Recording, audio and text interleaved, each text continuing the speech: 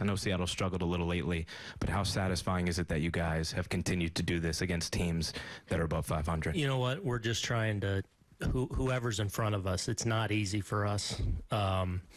You know, we've obviously faced our share of adversity, and these guys have answered the bell every day. So whoever we're playing, the bottom line is if we play well, we have a chance of winning the game. And if we don't, then anyone has a chance to beat us. So just happy to see guys continue to step up, continue to contribute to us winning ball games. So whoever it is.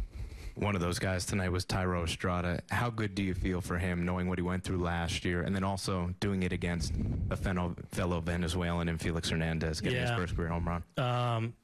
You know, he's been one of those guys. You know, you can point to a lot of guys that have come up and had a hand in us winning games. And you know, when I think of Thairo, look, I love the player. I think he's going to be a good player in this league for a long time. You know, I think of him in Anaheim, us bringing him out to left field in pregame, wanting to kind of baptize him by fire out there in left field, and we throw him out there in San Francisco, a tough pace to play. He handles it.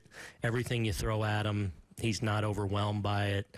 And he's just stepped up for us in a limited role and played a big part for us. I know it was a lefty, but was it tough to leave CC in to face Bruce at that point with the way that inning was going?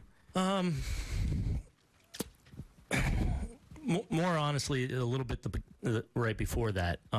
Felt like once we let him go through Santana there, you know, I felt like Bruce, we liked the matchup enough. And I felt like he was still throwing the ball okay. The only thing, obviously, was his pitch count was getting up, and especially in that inning. So that was a concern and a debate that we were kind of having. But once he got through, and it was Bruce, I just felt like he was throwing the ball well enough, and we could win the matchup, and he got it done. Anthony.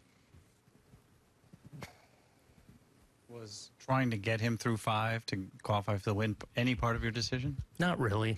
You know, more just at that point, you know, it was getting a little tough, obviously. It looked like we were going to roll early there, and, you know, you're in your mind, you know, you go in and you're hoping to stay away from a couple guys if you can, and I just felt like, you know, I liked the matchup enough, and I felt like he was still throwing the ball well enough to take advantage of it, and he made a pitch.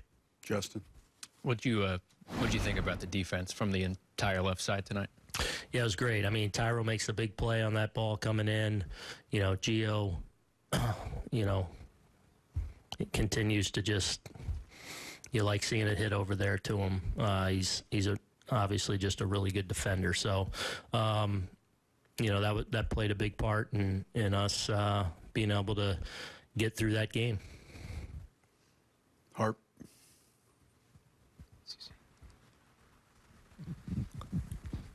Were you going to get Ottavino in that part of the lineup no matter what? Did it just play that way with the way the inning unfolded? Yeah, not no matter what.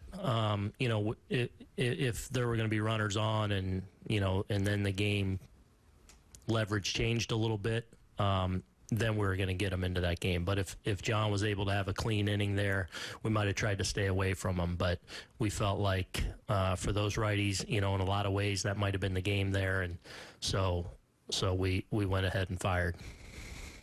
Anyone else? Thank you, Aaron.